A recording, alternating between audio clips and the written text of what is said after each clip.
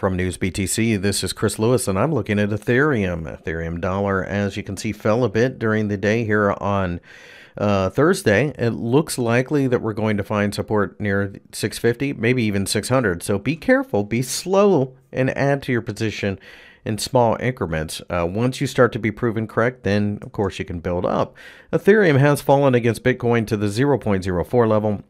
It is a little oversold short term, but I think we need to more or less see what's going on in the crypto space overall. It looks like it wants to go higher, but cryptos in general seem kind of soft, so you may want to avoid this pair, at least in the short term, as it tends to be a bit exaggerated in its moves. Look to Bitcoin Bitcoin dollar as perhaps a little bit of a hint as to where to go. But in the meantime, I think we're probably going to stagnate.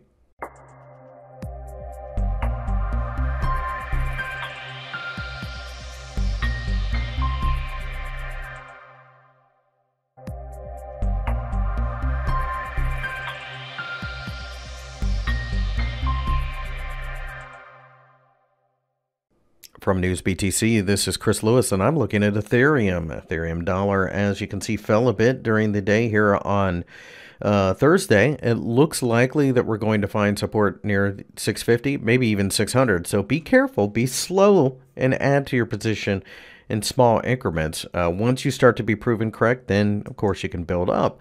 Ethereum has fallen against Bitcoin to the 0.04 level.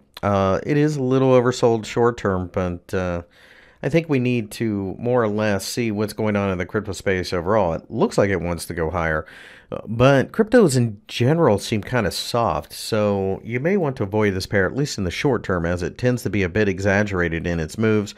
Look to Bitcoin Bitcoin dollar as perhaps a little bit of a hint as to where to go.